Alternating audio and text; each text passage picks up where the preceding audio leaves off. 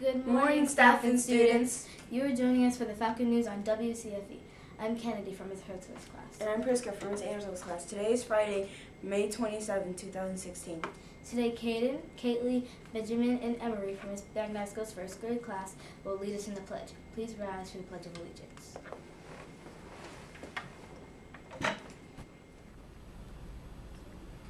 I pledge allegiance to the flag of the United States of America and to the republic for which it stands, one nation, under God, indivisible, with liberty and justice for all. Please remain standing for the Fur Falcon Pledge.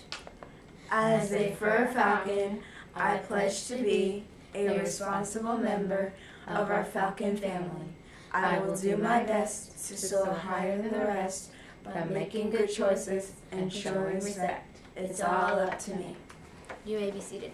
Priska, what kind of weather can we expect today? This morning it is sunny and 64 degrees. We'll be having mostly sunny skies and today and a high of 88 degrees. Kendi, what are we having for lunch today? Today we are having pizza, grilled cheese, garden salad, variety fruit, seasonal fresh fruit, milk, and the salad bar today is baked potato. Now for all the news you need to know for today. You will not follow Friday's schedule for Connect, and all classes will come to Media Center today for a special presentation from the public library. You will not have your regular Friday Connect classes. According to Roller Online, on this day in 1931, Swiss-born explorer August Pickard and his associate Paul Kipfer made the first manned balloon flight in the first pressurized cabin into stratosphere, setting a new altitude record of 51,775 feet.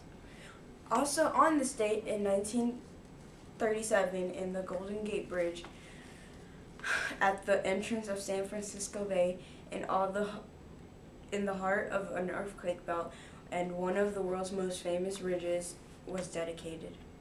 Yesterday, our 3rd, 4th, and 5th graders worked extremely hard on the end of grade tests. Way to go, students! And now we have our final results for our box tops education for classes that brought the most box top in the last collection. Drum roll!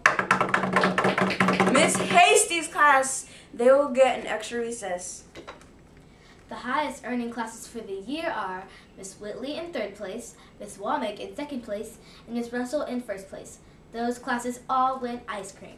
Check the box tops in the football wall in the cafeteria to see how your class finished the year.